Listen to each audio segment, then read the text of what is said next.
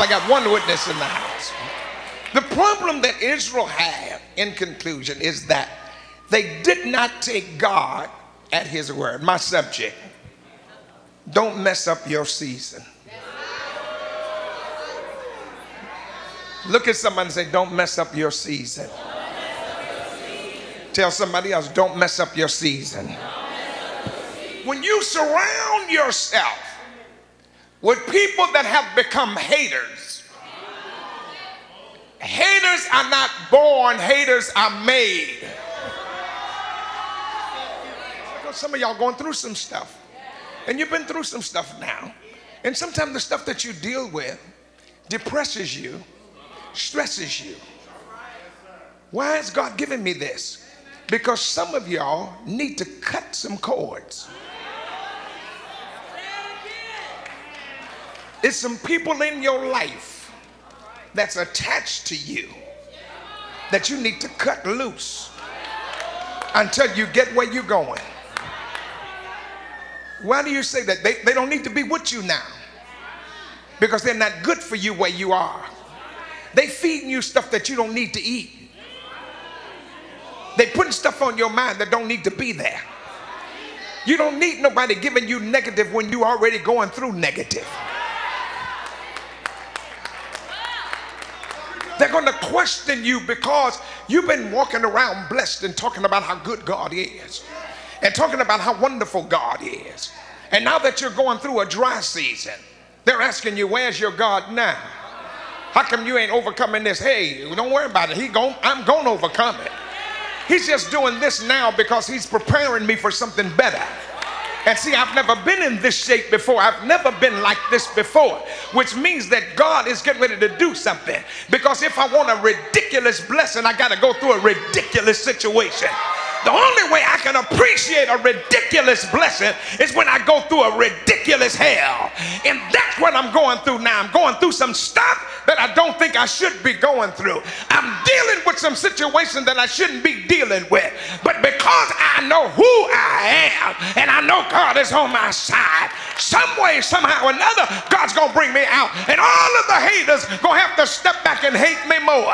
Because where I am is not where I'm going. Because where I'm going is better than where I've been. If I had never been there, I wouldn't know how to appreciate where I'm going. You're attacking me where I am to keep me from my destiny. But the devil is a lie. Oh, when I get through going through this, I'm coming out with a better mindset. I'm coming out with more faith than I ever had, because can't nobody do me like the Lord. I tell you to touch with people and say better, better, better. The devil want to keep you in this valley, but what he don't know, God already got some stair steps waiting for you to come out of that valley. And where God's getting ready to take you, the devil in hell can't stop it. He want to depress you where you are so you can't see where you're going. But the devil is a lie. Get rid of the spies that ain't got no faith. Get rid of the folk around you that's negative, talking about we can't do it. They see the blessing, but they saying you'll never get there. I see the grapes, I see the fruit, but I see the giants. I see the obstacles. Well, you're looking with the natural eye, but only Joshua and Caleb are looking with eyes of faith.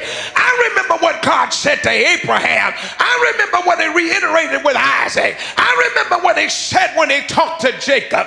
I remember what he said when Joseph was in prison. I remember what he said when we were in the land of Egypt. He said that he was going to take us to a land that flows with milk and honey. And he told us, don't worry about the Canaanites, the Hittites, the Jebusites. Don't worry about none of them folk that's in your way, because God said, I'll deal with them. And if I said I'm going to bless you, can't no devil in hell stop you. Where you think you're weak, God said, I'll make you strong. I'll give you the wisdom to speak to people that say they're baffled you. Can't nobody baffle you when God is on your side, because the Bible says, if I be for you, who then can be against you? Can't no devil in hell stop your blessing. That's why they go doing what they're doing to you, because they know you're a blessed child. But don't lose your praise.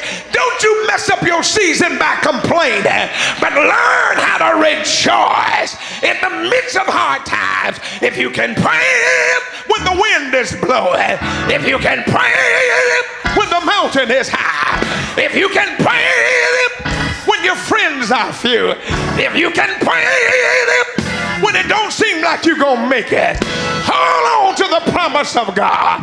God, I'm your child.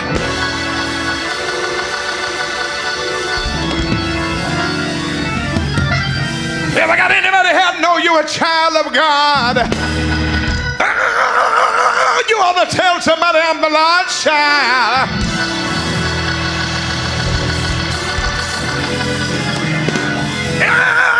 If I'm his child, he gotta take care of me. If I'm his child, he's obligated to take care of me. The devil can't stop it because you belong to God.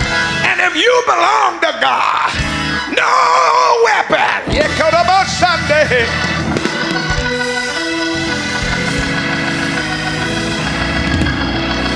No weapon that's formed against you shall prosper. Grab somebody by the hand and say, you coming out of there, because the Lord is on your side. You better tell them like you mean it. Say, you coming out of there, the Lord is on your side. Oh! Oh! Ah, he's on your side. Ah, he's on your side.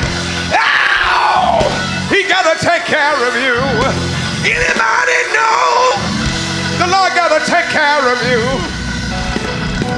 And hug somebody and tell them, don't panic. This is just a test.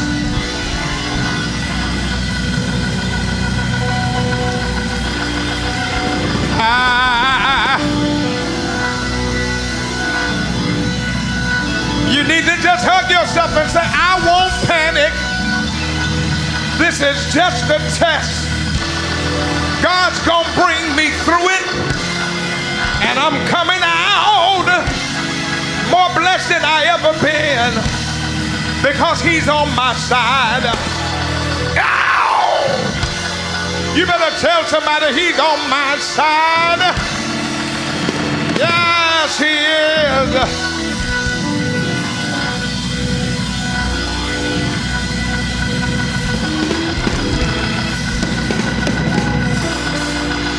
How many of y'all know for a fact that it's been kind of rough for you? Raise both of your hands. It's been kind of rough, either mentally, physically, spiritually, professionally. It's been kind of rough, but you still got faith. You still got faith. You still believe. Now faith is the substance of things hoped for, and it's the evidence of things not seen. My faith is still here. I just believe God's gonna fix it for me. I don't know when, I don't know how, but I know he's gonna fix it. If you believe that, if you know it, then I want you to lift both of your hands and tell the Lord it's in your hand. All I'm gonna do while I'm waiting on you is praise you. Now I dare you to clap your hands and give him praise.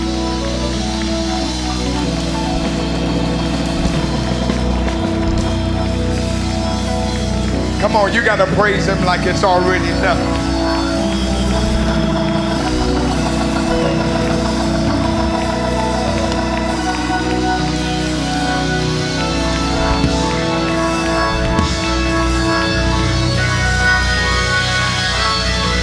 Hallelujah.